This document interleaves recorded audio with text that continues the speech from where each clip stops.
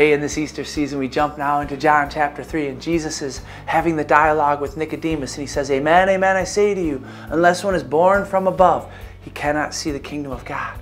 And then he'll talk about what being born from above means when he says, unless one is born of water and the Spirit, he cannot enter the kingdom of heaven. So it's a reference to the sacrament of baptism.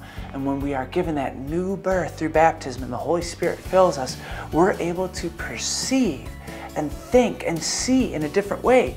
When Jesus says, unless one is born from above, he cannot see the kingdom of God. If you are born from above, you can see the kingdom of God. You can perceive things in a whole different way in the Holy Spirit. So renewal the mind principle today. Holy Spirit, help me see. Holy Spirit, help me see. You'll be thinking and seeing with the mind of Christ in the Holy Spirit. That's living the Easter life.